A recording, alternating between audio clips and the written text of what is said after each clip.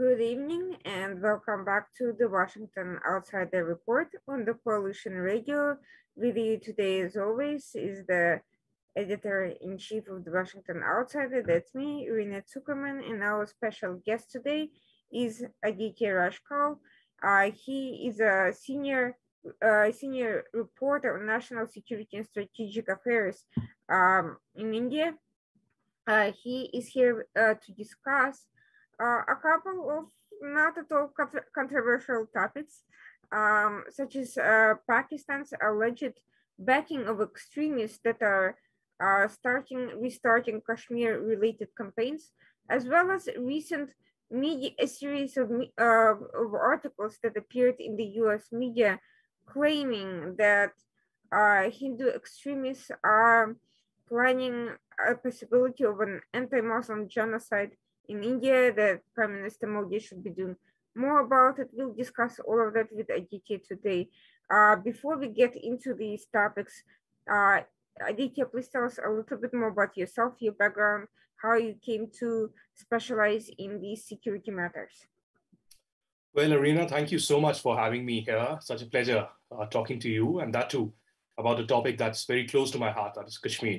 So my journey from Kashmir began somewhere about 1990 when we were forced, my family and several others, thousands of them from the minority Hindu community were forced out. And that was due to Pakistan-sponsored terrorism. Our houses were gutted. Leaders, politicians, poets, scholars were brutally killed in a selective targeted campaign by Pakistani Islamist terrorists. And this happened all across the Kashmir Valley in the 1990s. So the media wasn't as active, the international media or the national media. There wasn't any kind of social media active at that time. And there wasn't any kind of course, the TV channels, the TV news was also not 24/7. So there's hardly any recorded evidence, very few primary sources coming forward in the form of books or very minuscule amount of literature that really tells us the gory tale of the Kashmiri Pandit community, from where I belong, actually migrated out from Kashmir and are now scattered not just across India, but all across the globe. So I was born and risen in that conflict environment. We spent time in a refugee camp in our own country in India, in Jammu, in sweltering heat. I've stayed in a garage or a cow shed, so as to say, for some time when I was really young. And then we moved to Delhi. And even as our house was gutted in Kashmir, my family started from scratch in New Delhi, India's national capital, and life began. And gradually, through my years, looking at the hardships of my family, looking at Kashmir very closely, because there was a sense of longing to return home someday, I began researching a little more about Kashmir, reading much more about it, and at the same time, looking at other conflicts. What's happening in Israel? What's happening in Palestine? What's happening in Russia, Ukraine, or North Korea, South Korea, or other different conflicts all across the globe. And that's how my reportage began almost 15 years ago on national security and foreign affairs. I worked with three of the most watched Indian national news channels, Times Now, Republic TV, and CNN News 18, where I work currently. Of course, I've been reporting continuously. I've reported from other conflicts all across the globe as well. But Kashmir is something, Pakistan is something that I've been focused on very closely. And I have reported from there continuously over the years. Now, at the time these events happened, Kashmir was being disputed. But what happened since then? And what is the situation currently? Well, situation in Kashmir isn't as bad as it was in 1990, or it was, perhaps 5 to 10 years ago. I would say it has calmed down to a great extent, but that does not mean the terrorism or the radicalization or the violence has ended. So at this moment, of course, we'll have to go to the historical context of how the treaty of accession was signed between the Maharaja of Jammu and Kashmir, who was Hari Singh, who belonged to the Dogra Hindu community. And he signed this with India and said that, the Indian troops should come to rescue Jammu and Kashmir at a time when the Pakistani Kabali raiders were plundering the lands and were raping women and were absolutely gone on a mayhem as they entered from the Pakistani side towards the north of Kashmir, towards Baramulla. And of course, the treaty accession was signed, the Indian army and the Indian troops moved in. And since then, of course, Jammu and Kashmir, of course, which had historical, cultural, traditional links with India already, became not just geographically, but politically a very integral part of India as per the accession. But there was, of course, Pakistan, which did not want this to happen. And it said that Jammu and Kashmir is the Muslim majority state, the only Muslim majority state in India. And that's why it was more suited to be with Pakistan. That's what Pakistan said. And over the years, there was a minuscule minority of Islamist radicals who grew in number more recently in the last 3 to 4 decades, who also said that, yes, we either want to go with Pakistan or we want some kind of a secession, really, outside an independent country. And ever since 1986, 87, and 1990 saw a full-blown campaign, there was violence against the minorities, the Kashmiri Pandit or the Kashmiri Hindu community, who were very few in number, but were known as people who were very educated, who were teachers, who were scholars, who were scientists in Kashmir. And on 19 January 1990, there was a brutal exodus, which is compared with Holocaust. And on every 19 January ever since, there is a Holocaust Day or the Exodus Day that is marked by the Kashmiri Hindu community all across India and the world. And hundreds of Kashmiri Hindus were killed. There were pogroms and, of course, carnages that happened even after that in several areas of Kashmir where Pakistani terror organizations, including Hizbul Mujahideen and Lashkar-e-Toiba, were involved. And, children were not spared, women were not spared, and they were brutally murdered in villages of Kashmir, in cities of Kashmir, in the dead of the night. There are several examples to quote, from Sangrampura to Nadimarg to Gaul to in Anantnag, Srinagar, and different other districts of Kashmir.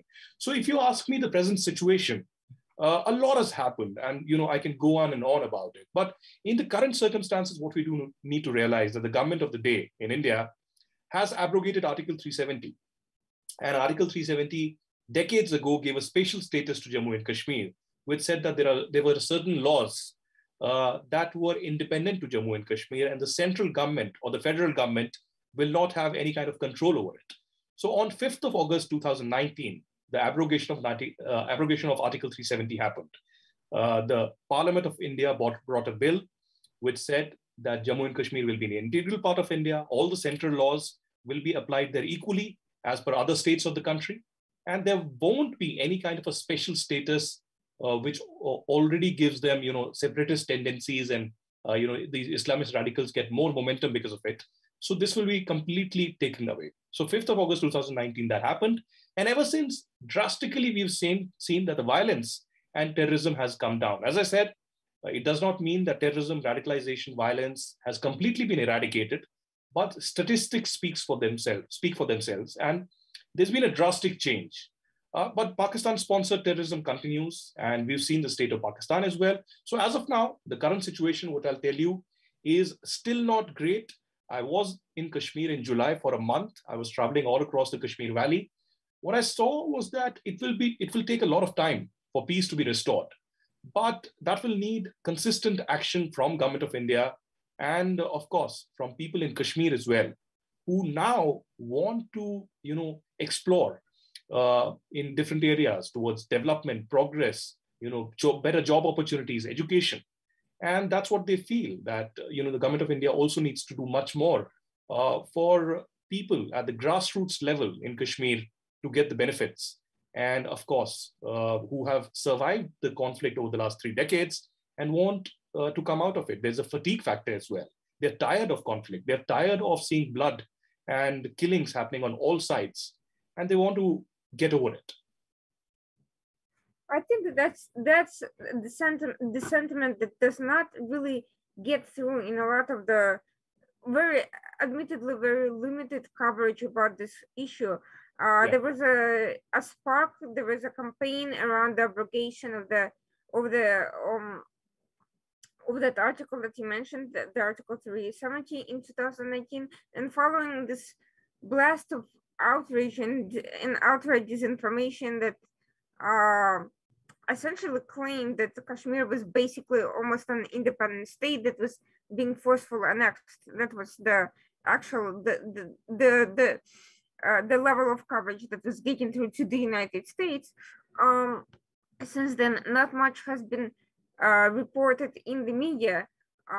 In general, it's been focused on other conflicts around the world, and there is this tendency to conflict jump from one controversy to another without really staying long enough to see through what actually happens in the long run with the West, and that creates a very uneven understanding of situations. And needless to say, my question is as follows. I think some of the, in the United States or and around the world, the audiences are familiar with the Muslim Brotherhood, with the kind of Arab Islamists that have influenced other movements around the world. They're less familiar with Pakistan-backed groups, and everyone's heard of Al Qaeda, ISIS, even Taliban. Who are the extremists that we are talking about that have been based in Kashmir? A very interesting question, and there are two parts to the question. One is, of course, the vociferous campaign of the Western press to, in fact, report on Kashmir, because they almost romanticize with the idea of separatism in the Kashmir Valley.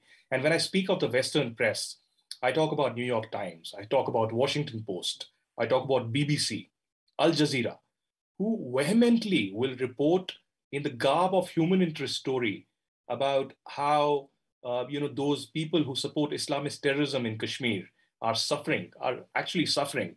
But they will not report about the minorities, in the Kashmir Valley who have suffered for the last 3 decades. They will also not report on what happened on 5th August 2019 was not taking away the rights, was in fact restoring equality between Jammu and Kashmir and the rest of the states of India. These Western press will also not report about the caste system, unfortunately, in India that has divided the society over decades and decades. And while there is now some sense of equality, and of course there are laws and constitution that everybody respects, but Article 370 was against a community of Dalits who were known as Valmikis in Jammu and Kashmir, who were basically, what I'll try to explain you, they were sweepers. They were sanitization workers, and they did not get any kind of rights by the Jammu and Kashmir government because of Article 370 and 35A. I mean, this is horrific. I mean, how can you imagine that while the Western press will report about any such instance all across India, that when people from a certain caste are discriminated upon, if there's a higher caste which is discriminating against lower caste, if there is some kind of a violence, if there is a class status given to others, but not them, they will report on that. But when it comes to Jammu and Kashmir, suddenly the rules change. The Valmikis, the Dalits, who suffered because of Article 370, was certainly not reported. And I'll tell you, as I explained, many decades ago, these Valmikis and Dalits had come from Punjab, the state of Punjab, to Jammu and Kashmir. And their families over last many decades settled there. But they did not become citizens of Jammu and Kashmir. And for that reason, the law, Article 370 and 35A, said that these people will continue to be sanitization workers. I mean, not just that, the most preposterous part comes now. Their children, their sons and daughters will also be sweepers, sanitization workers, and they will not get jobs in any other field in Jammu and Kashmir. They cannot become scientists, they cannot become engineers, they cannot become doctors. They will not get any kind of a such position in Jammu and Kashmir, and they will only be sweepers and sanitization workers and be on the roads with, broom in their hand. Can you imagine? Such was the level of discrimination. And I have seen on 5th August 2019 the kind of tears that this community of Dalits and Valmikis had. And we didn't see New York Times or BBC do human interest stories on them, of their suffering, of the hegemony of a certain class of people in Kashmir, unfortunately Muslim, who actually said that, no, we are the rulers here and everything will go by us. Now, can you imagine? India is a secular country. India is a secular democracy. In our constitution, which was the drafting committee chairperson was B.R. Ambedkar, a very well-known leader who's respected widely across India. And it was for equality, justice. As I said, it was a secular democracy. So all religions are treated equally. It's not a Islamist nation like Pakistan. We are not an Islamic republic, but we are a democratic republic. And in Jammu and Kashmir, unfortunately, in these last 70, 75 years, there's not been a single non-Muslim chief minister. Can you imagine that? Why are minorities not given space? Why are Hindus, Sikhs, Christians, other border minorities who are even Muslims, Bakarwals, who are basically shepherds and others in Jammu and Kashmir, are just not treated equally? It's almost like Pakistan. Pakistan, as per the constitution, can only have a Muslim prime minister. It cannot have a non-Muslim prime minister or a ruler. And similar was the case with 370 and all these laws. So there's been a lot of discrimination over the years, which strangely the Western press just forgets. Now, I'll come to the main question that you asked about the extremist groups. Of course, again, we'll have to go to the history of how elections happened in the late 80s in Jammu and Kashmir. And there was a particular party, Muslim United Front, which said that there was rigging in the elections. And the National Conference, which is an age-old party of Jammu and Kashmir, a great legacy of Sheikh Abdullah and then Farooq Abdullah, and of course, Omar Abdullah, his son, all have been chief ministers of Jammu and Kashmir. And the dynasty has really continued. And in the late 80s, the Muslim United Front that contested against National Conference and other national political parties said that there was rigging in the elections. We would have won, but the National Conference somehow got through. And they decided that we do not have any kind of a belief now in the Indian constitution or the Indian democracy, so we will pick up the gun. So one of the leaders of Muslim United Front was Syed Salahuddin. And his polling agent was a person named Yasin Malik. Syed Salahuddin, along with the support of Pakistan, created one of the most radical and Islamist terror organization called Hizbul Mujahideen.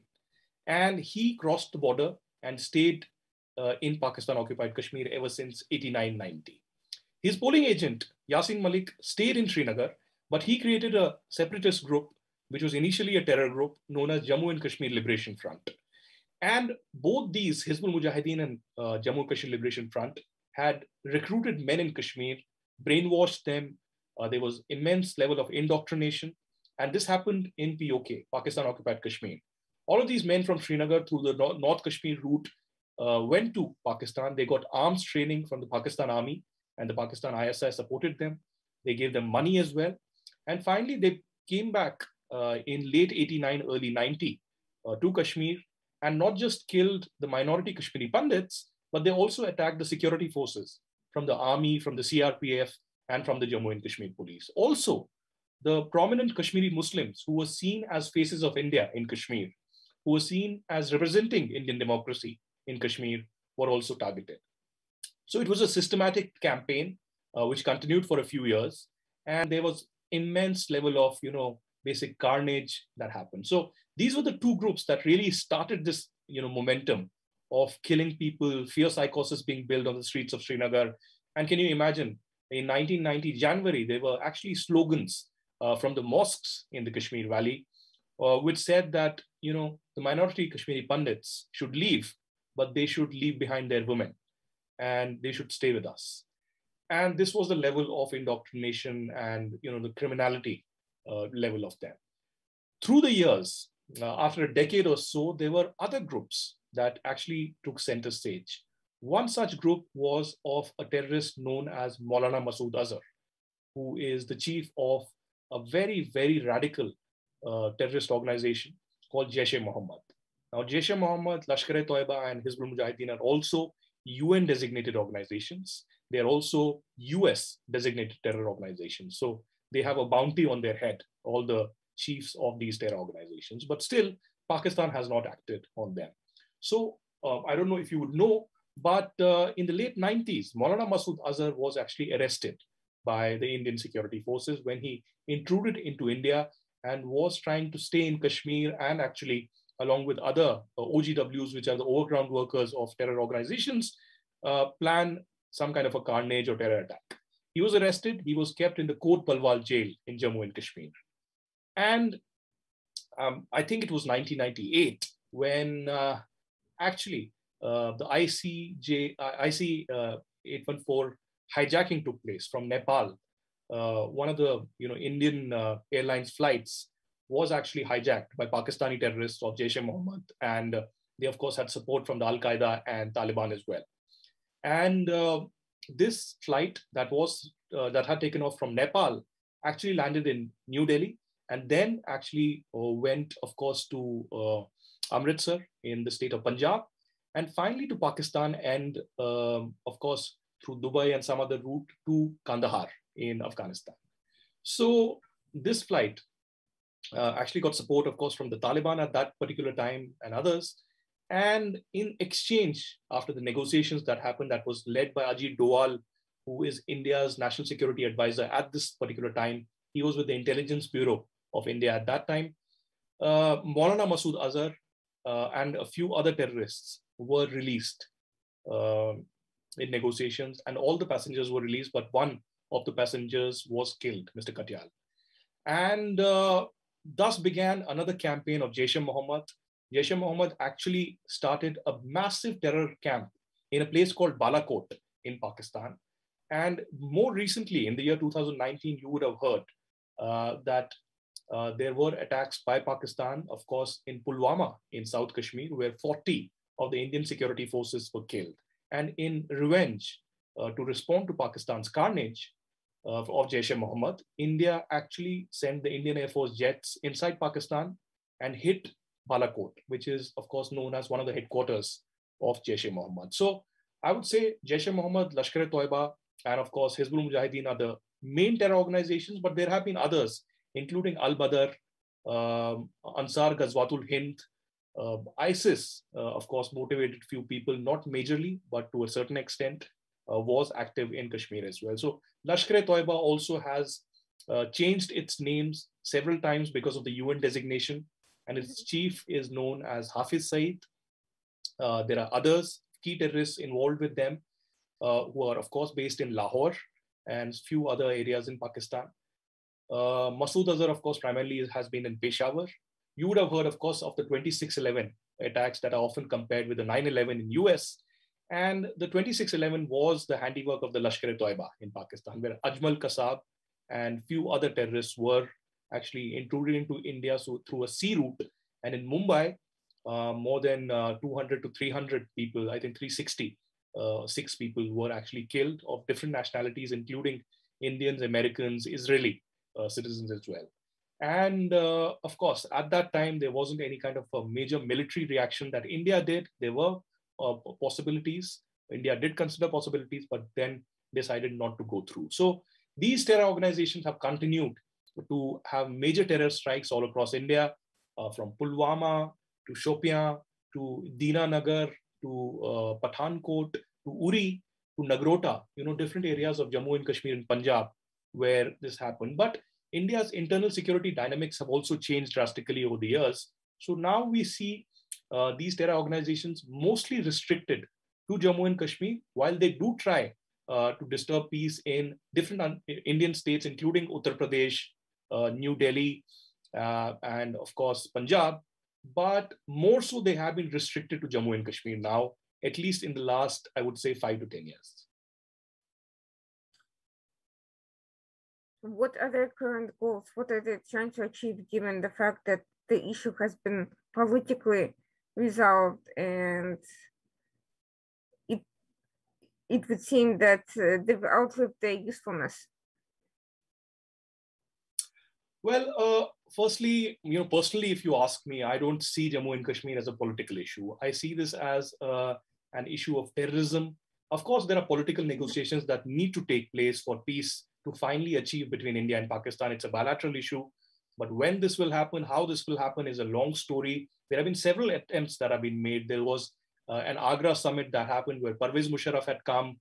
There was, of course, the bus route that was taken between Lahore and Amritsar, between India and Pakistan, where the Indian Prime Minister Atal Bihari Vajpayee actually visited Lahore in Pakistan.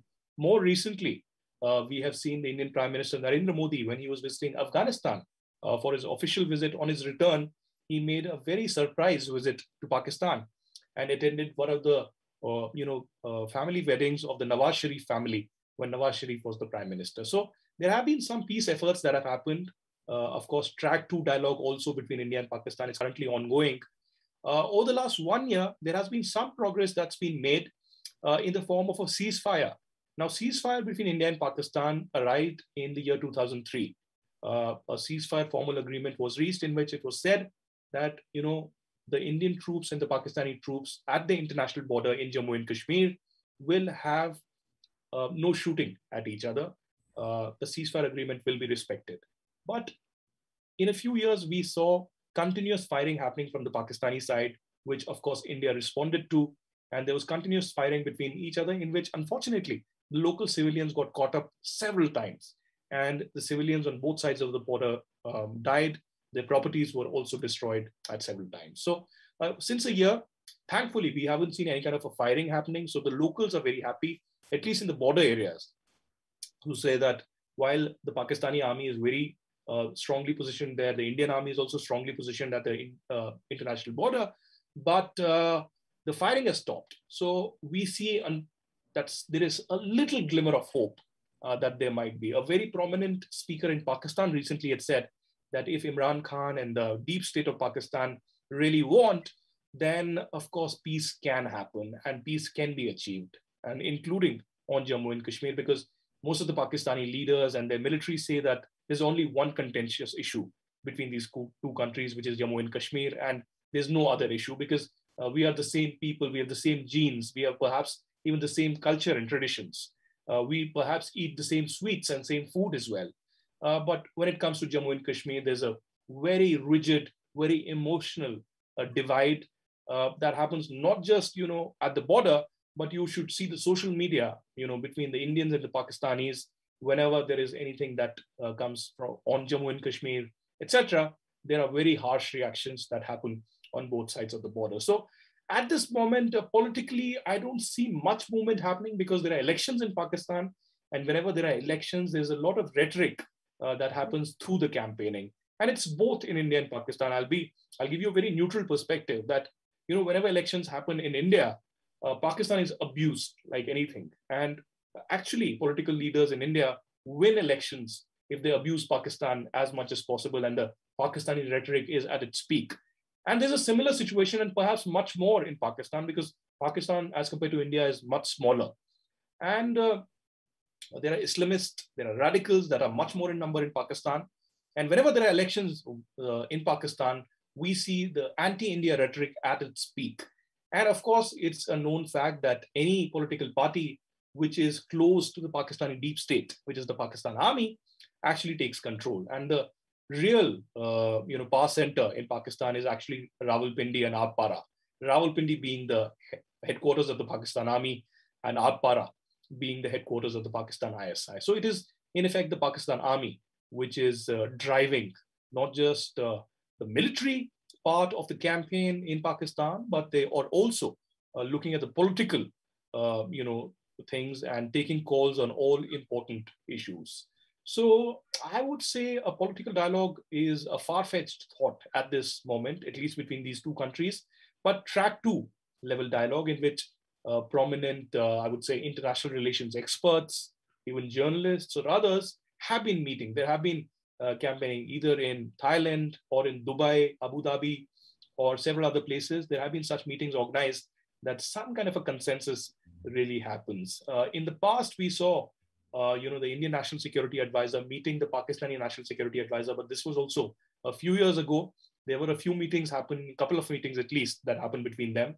But again, we are again back to square one between these two countries because of the recent bitter experiences of Pulwama terror attack, thereafter the Balakot attack, and people are very emotional at this point. And of course, after Article 370 abrogation on 5th August 2019, Pakistan did campaign a lot all across the globe.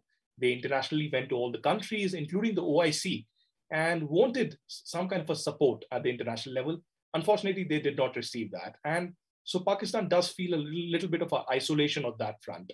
They also thought that the UAE or the Saudi Arabia and Malaysia, Turkey, and others will come to their rescue, at least diplomatically. But again, apart from some lip service statements, there wasn't much that came in for them. In fact, Saudi Arabia, UAE, and Maldives have much more better relations with India, politically, trade-wise, and bilaterally, as compared to Pakistan.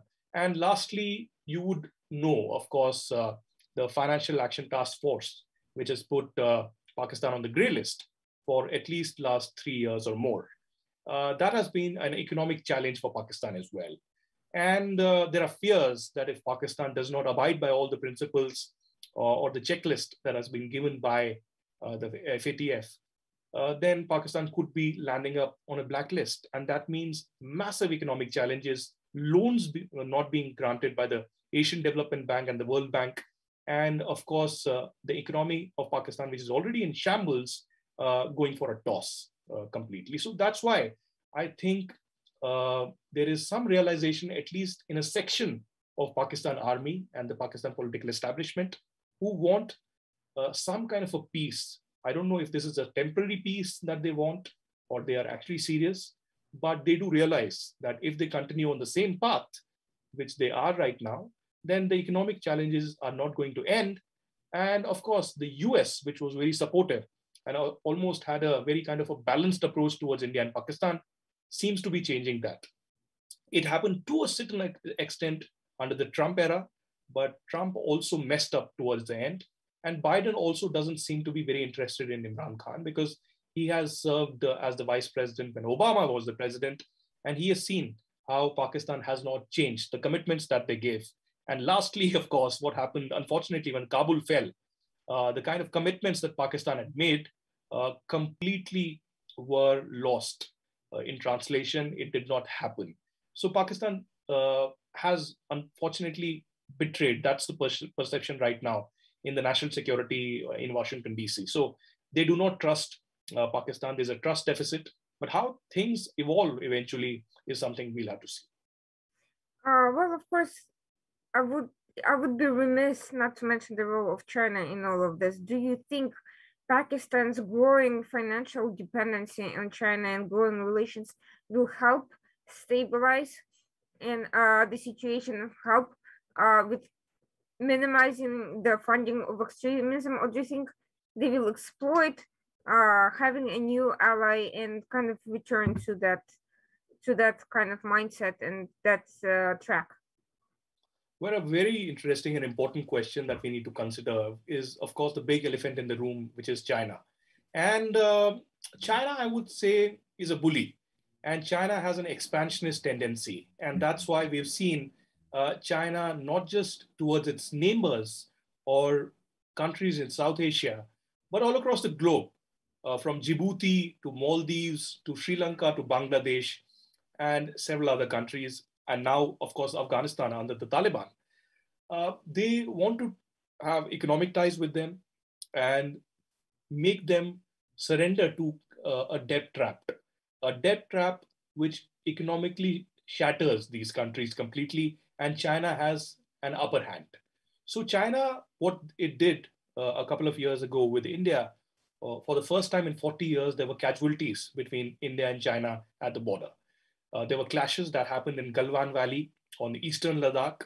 And we saw at least 20 Indian soldiers were killed. And this was not through bullets, but there were fist fights and physical violence that happened between Indian and Chinese troops at such a height in such bitter weather between these two nations. And ever since we have seen India and China relations have gone down, south. And apart from that, Pakistan and China, of course, years ago came into an agreement on the CPEC, the BRO agreement, in which there is a huge road on trade that is facilitated between China and Pakistan. There's a huge amounts of money that has gone from Pakistan to China, from China to Pakistan, and we have seen a realization in China as well that how much they can use Pakistan. Because, this is a one-way street. It's a one-way payment that's going, one-way development that's completely happening. How much will China benefit out of it is the real question. While India and China, relations have gone sour completely, and over the years we've seen a tacit kind of an understanding between China and Pakistan, where China does not condemn Pakistan-sponsored terrorism or radicalization, where Pakistan remains completely silent on what's happening in Hong Kong or with the Uyghur, genocide. It completely remains silent with the kind of repression and atrocities that the Tibetans have been suffering, the monks who are now being taken to camps, just like the Uyghurs. So Pakistan, as an Islamic republic that actually talks of blasphemy, talks of strict action if there is blasphemous action, does not say a word. In fact, Imran Khan has been questioned several times on the situation with Uyghur in Chinese camps, with the kind of genocide they suffer. Their religion is not being allowed to practice by China, and same with Tibetans. And Pakistan has completely remained a mute spectator. And Imran Khan has openly said that China is a dear friend, so we will not talk about these things in public or on television. So the hypocrisy really comes out in open. But we'll also have to see that Pakistan and, of course, China have been isolated because of this bullying nature and a tacit understanding between them. Of course, there's a group of countries that have, come together on the Indian Ocean front on countering the South China Sea and other aspects as well. There's a meeting that's happening in less than, I think, 48 hours from now in Australia, where people from Australia, Japan, India, and US, of course, will come together and discuss this further. That has come as a very strong message, and the world media's and attention and international relation attention is certainly on it. So I don't see this as a major threat all across the globe, but of course, we'll have to carefully observe China independently, of its basically not abiding by the rules-based order, completely having a bullying nature towards its neighbors, the kind of debt trap that it is involving several countries into is something that is concerning. And now, of course, the latest is the pandemic as well, with several concerns on COVID-19 originating in Wuhan, and the kind of approach that the World Health Organization initially had towards China, completely rubbishing that there could be people-to-people or human contact on COVID-19. Here we are with lakhs and thousands of people who have died, unfortunately, because of the pandemic. So China remains a global concern that we'll have to deal with. But I don't see this China-Pakistan relations working in favor of China for a very long time. There's a great security as well as intelligence and political understanding between the Chinese leadership and, of course, Pakistan. But Pakistan has been rebuked, and Pakistan has suffered a lot of humiliation at the hands of China as well. We've seen also the Chinese workers continuously being attacked in Pakistan by rebel organizations from the Balochistan front, from even in Pakistan occupied Kashmir. So there is a lot of local rebellion in Pakistan occupied Kashmir, in Balochistan, in Sindh, in Khyber Pakhtunkhwa as well. So I don't see a situation where the CPEC, the China-Pakistan Economic Corridor, will be a safe bet long-term for China, because these rebel groups are completely playing a havoc against China, Pakistan. And lastly, you've seen what happened recently in Balochistan. You've seen what happened in Noshki and Panjgur, where the frontier corps headquarters of Pakistan are in Balochistan. And after many years, there was a huge attack by the Baloch rebels, by the Baloch Liberation Army, and they killed more than 25 soldiers of the Pakistan Army at the Frontier Corps. So, and this has led to the Pakistan Army Chief General Bajwa visiting Balochistan, perhaps first time in history, twice in a span of less than 10 days. So the concerns internally in their own backyard in Pakistan are something that they'll have to look into. But if you consider India and China, I don't see the relations really heading back to normalcy anytime soon. There was, of course, a lot of long rope that India gave to China. We had the Chennai Connect, where Xi Jinping visited Chennai. We had the Wuhan spirit that was spoken about when Prime Minister Narendra Modi went to Wuhan in China. But that seems to have gone south completely after the Galwan Valley clashes, with the soldiers dying. And interestingly, while India has paid tribute to the soldiers, and it was their funerals were public, their names were public, they were awarded publicly, China still date hasn't announced the casualties in the Galwan clash. They only said that 5 of their soldiers killed, and that too a year after the Galvan Valley clashes. So they haven't honored, they haven't respected their soldiers. In fact, one of the Australian publications has recently said that more than 40 Chinese PLA soldiers were killed in clashes with the Indian army. And Russian publication, Russia, of course, being a very close ally of China as well, had said, I think TASS had said that at least 44 Chinese PLA soldiers were killed in the Galvan Valley clashes. So China, this is expected from them. They do not, open up about the reality, especially if they are on a losing ground. And they are known for the information warfare, disinformation. They are known for this kind of a warfare over the internet, elsewhere, where they want to, project a very different image and try to perhaps say that they are on an upper ground and they have hegemony. So I perhaps think that we'll have to closely monitor India and US specifically of China's games in this region and beyond. And certainly that will pose a challenge in future. Well, at the very least, it's obvious that China is not going to be helpful with the de-radicalization and counter-extremism.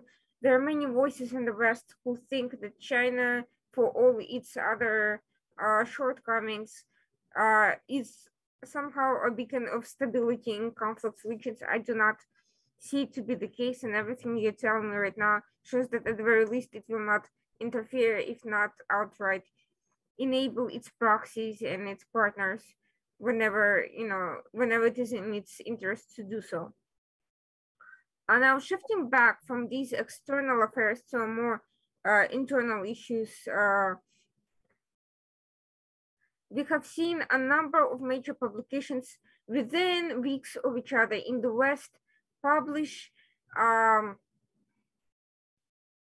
rather alarming in tone articles concerning India's internal relations between its Hindu population and Muslims, saying that there are Hindu extremist groups calling or pushing for genocide against Muslims. There's about 100 million Muslims in India, and they were claiming that Prime Minister Modi was not doing enough to silence those voices. They were also tangential claims that Christians are being discriminated against, and there are all sorts of interreligious tensions going on. And the language used in those articles that came out within a few weeks of each other, a number of them in a short time period, was remarkably similar, and it seemed that they interviewed the same types of people for those articles and came to the same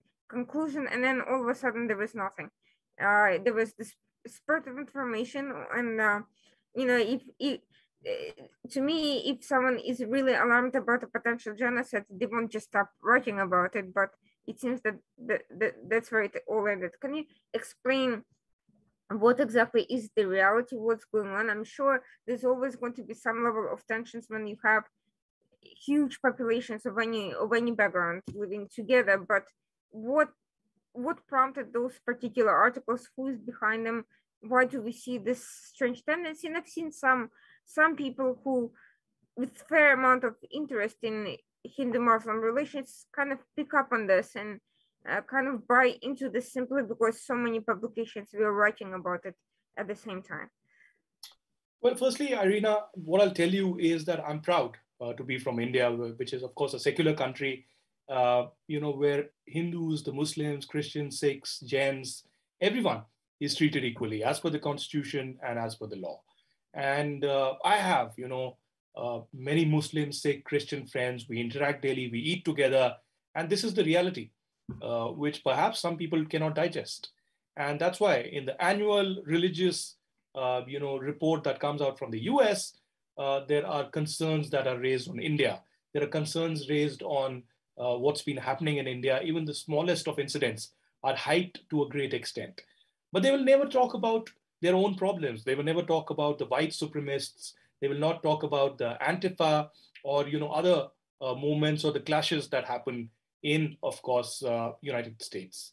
They will also not talk about how the police officers of different states in the United States actually target the black and actually have concerns which are much deep rooted between them. We've seen recently towards the end of Trump's era and the beginning of Biden, the kind of protests and street violence that we saw all across the United States. Did we see the same kind of coverage in international press or condemnation? I don't think so.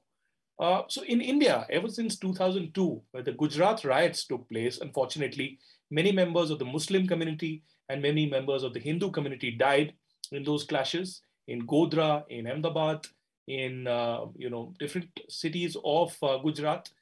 And Narendra Modi was the chief minister of Gujarat at that time, who is currently India's prime minister for the second term running. So there's been a hatred, not just in a section of the press in India, but globally as well, that how can such a person who was the chief minister when these riots happened, so he should take the responsibility for it. So ever since, a class of politicians, activists, journalists have been vehemently opposed to the idea of him being the prime minister. So they couldn't stop him politically, democratically. So there's this propaganda campaign ever since that has been happening, not just in India, but all across the globe.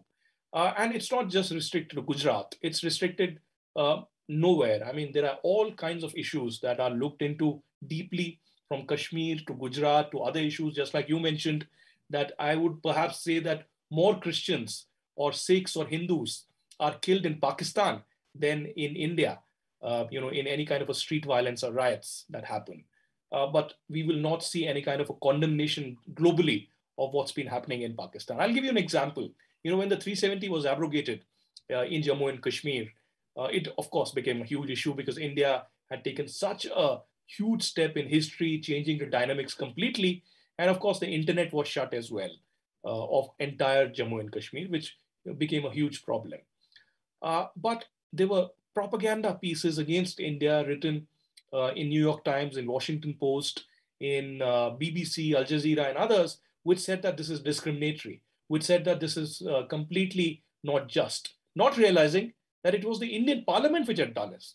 Indian Parliament, which has different political parties, all of them supported it and did it. It was constitutionally done. So how it is illegal? And if it is illegal, why don't you go to the Supreme Court of India and challenge it legally instead of doing these propaganda pieces calling out not just the government, but a section of people, who actually wanted equality in Jammu and Kashmir. So while these propaganda pieces were happening, I got a call from a channel in the Middle East, Al Jazeera. And they told me, because I was criticizing the international press, that they want to interview me and they will give me equal space. And I spoke to them at length for an hour. And I expected if I spoke to them for an hour, at least they'll give me 4 to 5 minutes in their entire program. And I spoke about how there was no terrorism, in the months running after the abrogation of Article 370 in Kashmir. There was no violence, there was no terrorism, there was no fresh recruitment of terrorists happening. But none of this was aired. Just a 30-second clip of mine was aired in this Al Jazeera news report and documentary. So you can imagine the kind of bias, the kind of hatred that continuously happens in this entire problem. So this has been a huge challenge for the government here to counter this disinformation, to counter this kind of propaganda that's been happening for years together. We've seen this happening, and it's not just because I'm a journalist, I see how things happen. There are NGOs that are involved, unfortunately, all across. And of course, we also see, other organizations, Islamist groups that are in fact, sorry for this, they're also involved in this entire manner. So there are Islamist NGOs and groups that are involved in US who continuously fund news organizations and tell them to report a certain way. There are lobbying agencies and lobby groups that are used.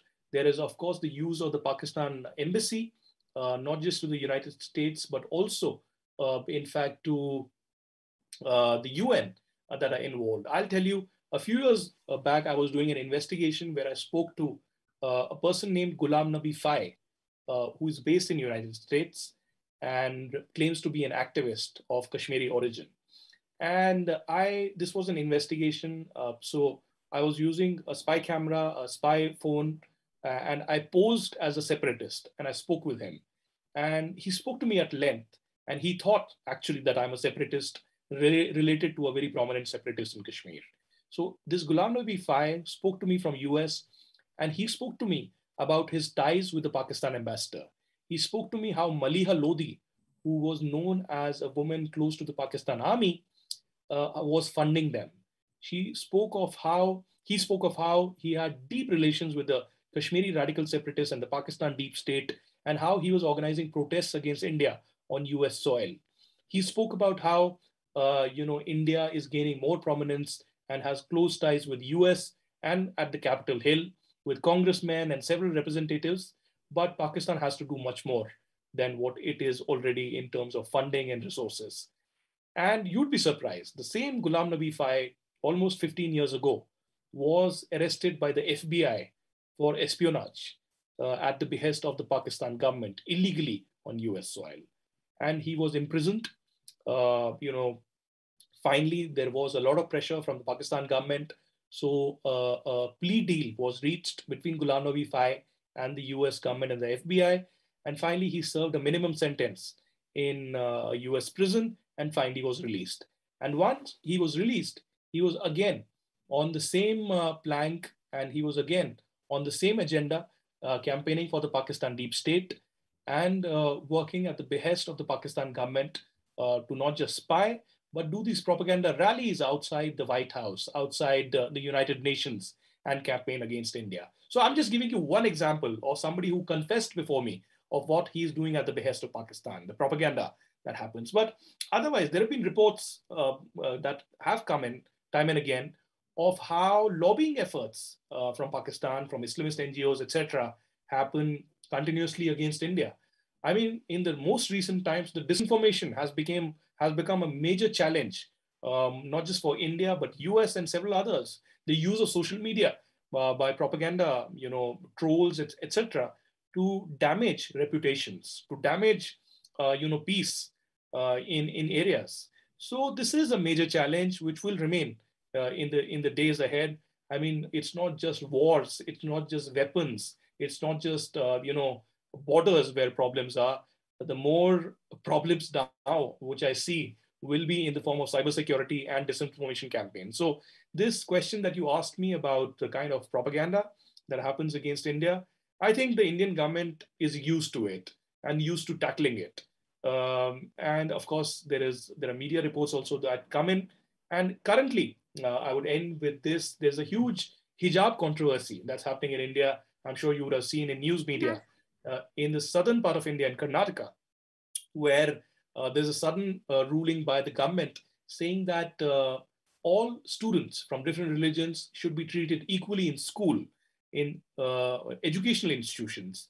And so no hijab will be allowed, no saffron shawls will be allowed to the Hindus, no hijab to the Muslims, and nothing else to the others as well. So there's a huge protest that is happening between the Muslims and the Hindus. Muslims saying that hijab should be allowed, even though Quran does not speak about it, and the Hindus saying that if they wear hijab, then we will have a saffron shawl just to protest as a mark of protest against it. So the High Court, if Karnataka is looking into it, the biggest bench, full bench, is hearing it. Perhaps by Monday there could be some kind of a ruling.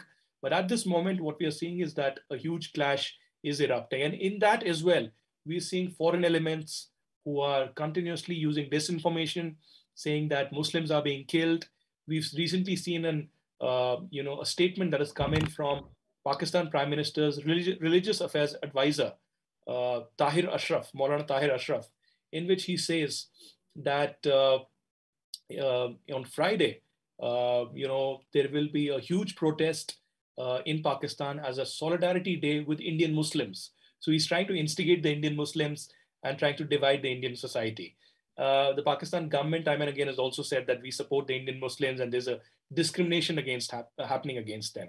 So media, social media, etc., are being used as propaganda tools, unfortunately. So I think we'll have to be careful, especially because India is not like a Hindu republic or an Islamic republic. We are a secular country.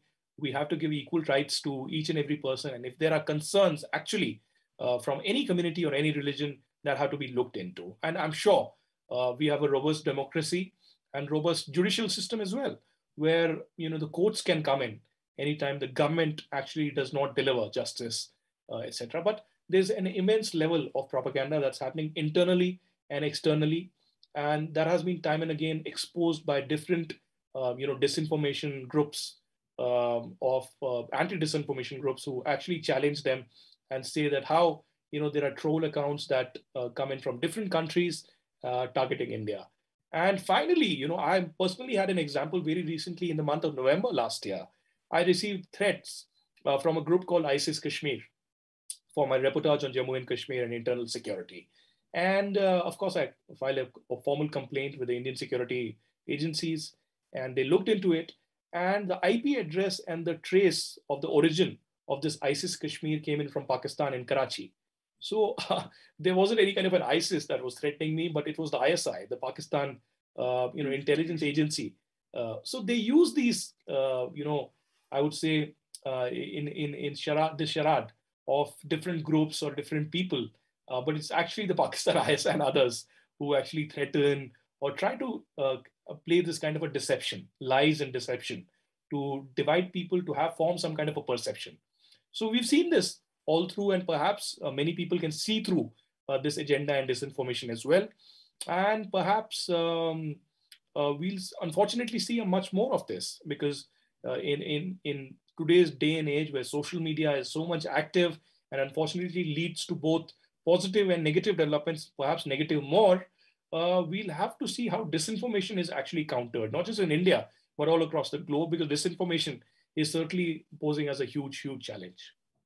I'll tell you some examples of what I've seen. First of all, some of these quote unquote genocide people, as I call them, have organized hearings in Congress at various points in time, not with this specific campaign, but in the past, they've organized anti-India hearings, exploiting certain friendly members of US Congress who were open to these perspectives. And it's true that those hearings are generally narrow and based on whoever is interested in hearing it, which is usually the same types of people. But sometimes they get as high as a full congressional committee hearings, and that's when it gets a little bit more serious. The other issue is that there is no statistical data available to an average viewer of some article. Whoever reads Times of Israel, Washington Post, the readers tend to be, it's a relatively small segment of population, highly educated, politically involved, generally left-leaning, but sometimes center-left. And they're not, people like that are not generally going to go and do independent research on how many, first of all, none of those articles generally provide statistics or data. Who is actually calling for alleged genocide? How many of these people are there compared to the total population in any given area? What action has already been taken? You don't see any of that follow-up. And generally, the sources either anonymous or a few people out of however many millions. They don't generally report on inquiries that they've been done to the Indian government or local authorities. We don't really see anything other than the actual fact of grievance from an unknown number of sources. There's a very difficult way for anyone to formulate an opinion other than a sense of alarm from several clearly organized campaigns. But to me, it sounds like a campaign, but to somebody else, it may seem, well, if New York Times wrote it and then Washington Post wrote it, and then some TV station, CNN, reported, and it must be that there is something there. Otherwise, all these people would not be following up on each other. Of course, over time, if you see, 5 articles on the same subject and a month later there is nothing, to me, it sounds like it was a burst of a campaign. But most people don't think about it. All they've seen is they remember the headline, oh, possibility of genocide in India, and it's horrible, and that's all they see. So there is no data available. And the other issue is, I understand what you just said, that there are groups uncovering this information, but I don't know. I personally have no idea who those groups are. If they're aimed at Indian population themselves, that certainly does not reach Europe does not reach the United States, it's aimed at India. And of course, if the aim of those groups is to sow discontent in foreign circles, to create anti-Indian political sentiment among politically active people, then to prevent that, they need to have tools to, at the very least, see the other side of the story. I don't see that happening. After those articles in the media, I didn't see some prominent Indian Muslim leader write an article in English to Washington Post disclaiming these rumors and saying that there's no there. It's just, it's disinformation, or it's a very small number of people and it's not relevant and it's never going to happen. So those type of, I also did not see a hearing from a pro-India group challenging whatever hearings that have taken place by the anti-India, let's say, groups pushing for this pro-discrimination narrative in Congress. So when you're seeing kind of a lopsided effect, the question is, okay, maybe everybody, not no one is really concerned, but you see over time these things can have effect. Support for the war in Yemen in the US has been eroded by consistent lobbying by certain groups against the war and a lack of persistent pushback by the parties interested in maintaining US support, or clearly one side did a much better job than the other. So similarly here, if you keep hearing information from one side, no matter how inaccurate and vague it may be, it will still have an effect. How do you counter something like that? Well, that is the whole question. We do contest, we do respond, we do counter, but unfortunately, it doesn't have the same kind of impact with this, propaganda already has. Time and again, if you observe the kind of reports that we have seen in Washington Post or New York Times, and the kind of counters that come from different Indian groups, either the Indian diaspora or the Indian think tanks or the Indian even government representatives or even Indian journalists or other speakers, either on social media or through different platforms, it is not reported as much in, of course, the United States. So unfortunately, we've seen this systematic campaign over the years. And as you rightly pointed out, this has a huge impact. It might not have an immediate impact, but over the years, over the months, it has a huge impact, at least on the psyche of people, of who are manipulated over a period of time about a particular issue, including Kashmir. I remember when I was in Kashmir, when I was in United States, and often I was asked about Kashmir, and I tried to speak about it. I was invited by the U.S. State Department for a fellowship. We were in Washington, D.C. and Iowa, and we were, of course, 4 Indians and 3 Pakistanis. So out of the 3 Pakistanis, 2 were, members of their parliament. And every time I saw, their meeting happening, this is the level of propaganda that, you'll understand. Every time they saw an opportunity, they met, of course, representatives and congressmen and others. And of course, we had no political discussion. We had no discussion on Kashmir or India-Pakistan conflict or any of that. But every time a meeting ended, there was a video that they captured of themselves and while speaking about the meeting. And they said that we raised the Kashmir issue in US with this certain congressman, with this certain representative. And immediately that video was not just uploaded on social media and given to their leaders and others in Pakistan, but was shared with the US press as well. And they every time spoke about how they raised the Kashmir issue with this certain politician on US soil. So this is the kind of disinformation and hypocrisy that often is seen. And similarly, the US media backs such claims without fact checking, without looking at whether this is the right kind of information. I mean, as journalists, we are initially taught of looking into what, why, how, and when of things. But today, unfortunately, if there is money involved, if there are TRPs that are involved, viewership that is involved of a certain propaganda, then blindly, unfortunately, these news organizations indulge in it. And unfortunately, while the world, of course, the groups want to speak about Islamophobia, but unfortunately, when I see today, when it comes to India, there's a Hindu phobia that has creeped in the US media and the Western press. who, whenever it comes to India, when it comes to Hindus, have been completely biased, have been completely not just in their reportage. They speak about a genocide. For last 20 years, I've been hearing that India is on the brink of a genocide that's happening. I mean, where's the genocide? Where are these killings happening? Why don't you report about the facts if there is indeed a genocide? I have suffered ethnic cleansing in Kashmir. So I would be the first person to, have empathy as a human to human, accept that fact and have empathy with that certain section or group who might be suffering a genocide. So where is that genocide that's happening? Where is that carnage that you're talking about so happily in the editorials of New York Times and Washington Post? I don't see that happening. I mean, with even the hijab controversy, I completely agree. I mean, India is a democracy. We believe in dissent and we believe in different opinions coming together. And, there can be a mechanism of working out things.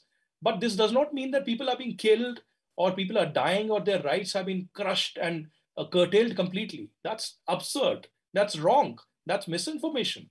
And US press, and time and again I use the word Washington Post and New York Times and their friends in UK and elsewhere, have been guilty of blindly looking at misinformation, pushing the narrative against India when it comes to Kashmir, when it comes to Indian government, when it comes to the Hindu people of India. And there's a complete Hindu phobia that's creeped in their system.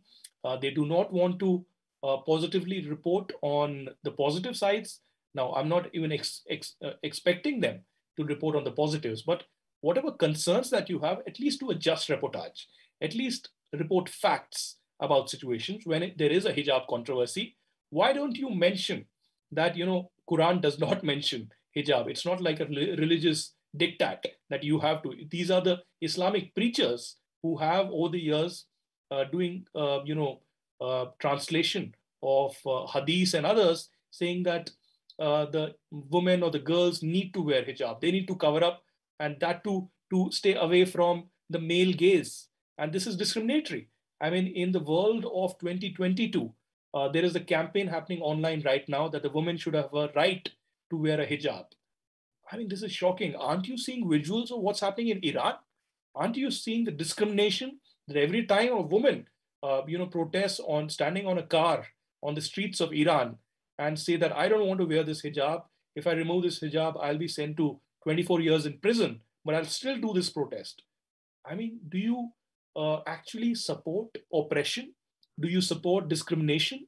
Do you support the subjugation of women that's happening in the Afghanistan of Taliban over the last 6 months? So this is absolutely absurd and shocking that at a time when women in Iran are protesting against the Islamic regime, when women in Afghanistan are protesting against the Taliban terrorists who are Pakistani puppets, when women in Saudi Arabia also are trying to convince the royal family that let's involve women in, somewhere, give them rights, give them at least driving rights that happened recently a couple of years ago. And when Saudi Arabia and other Muslim countries are looking towards having rights, having some kind of modern ideas in their very orthodox mindset, in India, there is unfortunately a certain section and supported by US press who say that hijab should be a right. Hijab should be given to girls and women and they should wear it. So I personally believe that hijab is a symbol of oppression. Yes, I completely agree that women should have the right. If they want to wear a hijab, they should wear it. But is it really a choice? We'll have to take that call. Is it really a choice?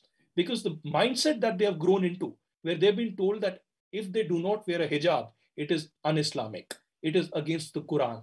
It is against the basic principles of Islam, which is a complete lie. And they've been grown into a system where they say that if you do not wear a hijab or a burqa or other dresses that are prescribed by these mullahs or Islamic preachers, then you'll be an outcast. You'll be boycotted by the society. Worse, you could be even stoned or even boycotted by your family and society. So where is the freedom of choice that we are talking about? Which the New York Times and Washington Post very famously and they are romanticizing this idea of wearing a hijab. So this is absolutely shocking that when world is looking towards liberal ideas, opening up, people are getting together. The world is getting smaller. They're connecting with each other. And even the worst Islamic societies who have been completely, women have been chained and imprisoned. They're now talking about a situation where hijab is a right. Hijab is seen as a symbol of equality. I mean, are you kidding me? This is the shocking aspect that has come to the light. I do hope that the courts of India take a very just call, which does not ruin the education. I mean, education is the primary responsibility that we need to give equally to all our children. Does not matter from which religion, caste, creed, etc. But to have this systematic campaign where you say that hijab is a freedom of choice is shocking, not true, and completely absurd. Well, it's certainly not a choice for children. They do what their parents tell them. So I would say that minors don't have a choice, as a matter of fact. What I find strange is they don't report that the controversy is not just about hijabs, but also about any types of head covering for anybody. Yeah. And that makes this whole situation into a disinformation campaign. I wonder, is it a coincidence that the genocide narrative is being pushed just as China is coming under criticism for the Uyghur genocide, which not everyone has even acknowledged fully in these publications, have really underplayed? Do you think that there is also an element of China's outreach or sympathy from these publications to kind of try to distract from the issue or to create a perception of equality between China and India in that respect? Because many people are pushing for economic shift to India from China as a result of these and other policies and issues. Do you think that there's a large geopolitical situation playing out than simple bias of short-sighted, ideologically biased publications? Do you think there's a more serious campaign here? Absolutely right, Irina. I mentioned information warfare, and information warfare is the biggest tool right now of war, of sabotage that's happening. And it's not just with India, China, and others. It's with all the countries. I mean, look at US and Russia. Look at what's happening between Russia and Ukraine and the NATO. So information warfare has been used time and again to sabotage, to give a different perception, to completely, have this kind of a garb, a new narrative that is developed. And that's why we've seen China using not just social media, but their press and perhaps other press as well. They might be secretly funding, who knows, a systematic campaign against India. And this is happening prominently in US publication. I mean, there have been several examples where China has been seen funding, reportage and such propaganda against India, against US for that matter as well. So, of course, this is not wrong at all. This has been happening time and again. China has been using information warfare, not just cyber warfare and others, against India. Of course, their own in China, of course, as you know, there's no freedom of press. There are no free publications. All the media organizations that are in China are under the CCP, the Chinese Communist regime. And be it Global Times, be it, China Daily or Xinhua or others, they're all, reading transcripts or scripts that are given to them by the communist regime. So there's a complete information warfare that happens at the behest of China. And you're very right that the genocide that the world actually acknowledged and talked about against the Uyghurs in China, the Uyghur Muslims, and the atrocities that are being committed by the Chinese communist regime against them, the genocidal camps, the kind of visuals, the videos, and the reportage that has come out of it has shocked the world. And China is trying to completely be blatant about it and does not care about any kind of equality, justice, or any kind of a response to these reports that have come in. They've always sidetracked, they have rubbished such reports. And of course, there's no question of any kind of a justice or a glimmer of hope for these Uyghur Muslims, unfortunately. And as I said, the Islamic world has remained a mute spectator to the condition of Uyghur Muslims. And to divert attention from what's happening in China, be it in Hong Kong, be it with the Uyghur Muslims, or be it with the Tibetans, or even the China-Taiwanese relations, China is smartly trying to not just divide India, but instigate Muslims, instigate passions, and as I said, who knows, have a systematic propaganda campaign against India through the Western press, where there are no facts, there are no figures, there are no statistics from ground, but continuously a propaganda against a country, its government, its people, and as I said, Hindu phobia as well, where it's seen like the Hindu majority in India is killing its minorities, which is not the truth. The truth is that India is a secular country, and just like any other country, we have our problems. And I condemn when any lynching happens against a minority, or if at all there are Muslims who are suffering, there is a system of justice, system of democracy that has precedence over anything. But if these propaganda, disinformation campaigns continuously happen, that's not going to change the narrative in any way. Of course, it's going to be a huge security problem for the security apparatus of the country, and I'm sure perhaps they will have mechanisms to deal with it. But you are absolutely right that I completely suspect Chinese involvement in these fake media reports, disinformation and misinformation against India.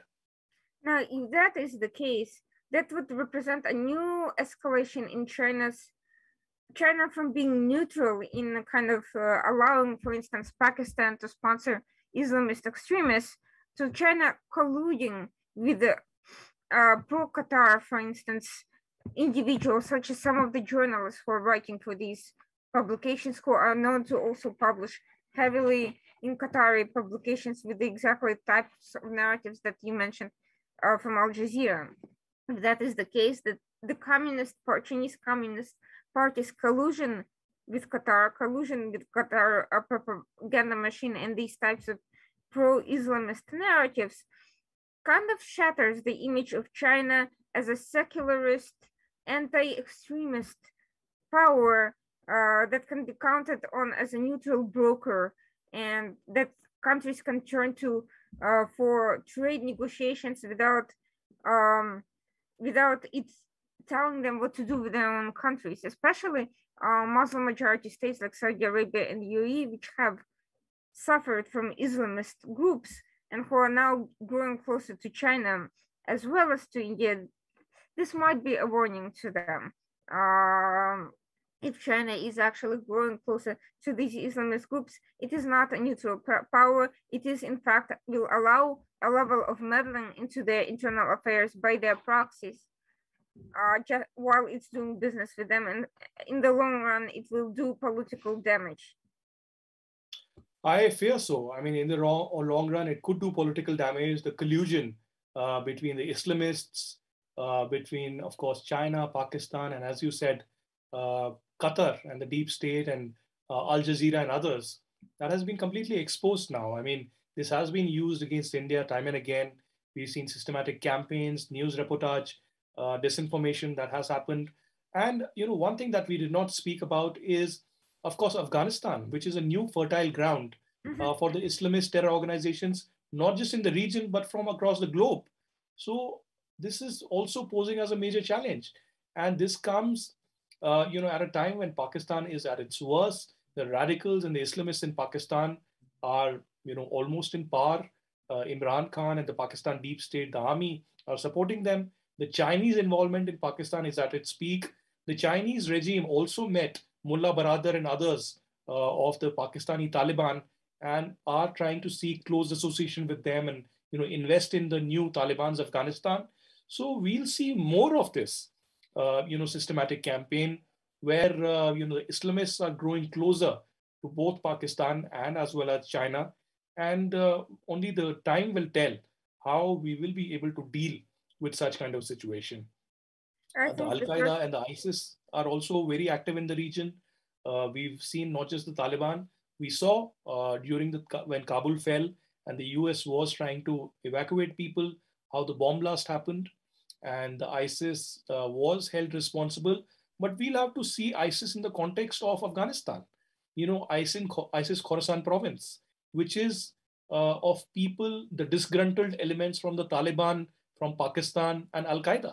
So the root cause of the problem remains same, which is Pakistan, where, until now, the Al-Qaeda and the ISIS and the Pakistani Taliban have found shelter, have found home for a very long time, as per, of course, the US State Department, as per the UN and others, fact checkers.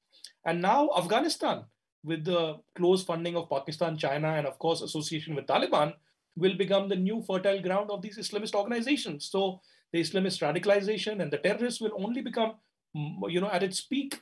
And that's why we see the US Homeland Security just about a week ago increasing the threat assessment after a very long time, saying that a group of people or a group of people could be attacked at any time. And over the last 24 hours or 48 hours, we've seen two major bomb threats that have happened in Washington, D.C., where even the second gentleman was rescued from a school, public school. So, this is a growing concern. The association of Islamist groups with Pakistan, China, and of course the use of disinformation, where of course there are elements in the US that became pawns in the entire process. And when I say pawns, the US media of all becomes the biggest pawn in this entire process, because they become the medium which are giving voice to the Islamists, to the China and Pakistan as well. And might I remind you that before Kabul fell, a few months before that, Sirajuddin Haqqani, who has been involved with the worst terror attacks against US, against common people in Afghanistan and in Pakistan as well, wrote an invited editorial article in the New York Times. Can you imagine a global terrorist who has a bounty on his head, whose face has not been seen ever till date by the US or Pakistan or anybody in the world, gets space inside the New York Times? So this is telling. This perhaps reveals the reality of the time that we live in, where through money, through propaganda, and through the connivance and the collusion of China, Pakistan, and the Islamists now in Afghanistan, where US was fooled completely. The Biden administration and before that Trump were completely fooled by Pakistan, are only more active. And so very interestingly, we'll have to see, because these problems are only going to escalate further down on ground in Afghanistan and in the form of disinformation, not just against India, but against the United States as well. Well, the first step to solving any problem is acknowledging it, and the second step is having the tools to at least start formulating to start getting the correct information before going to even being able to formulate coherent policies. I hope to see more resources from India shared with the Western countries, because right now the dominant voices on these topics are not people such as yourself, but local journalists well known to the public, like the Washington Post reporter that we all know, and the New York Times and their New York Times counterparts and other people of that sort. These are the voices that are currently dominating the narrative. At the very least, average people and even not average, fairly involved people need to have easily accessible alternatives to, at the very least, start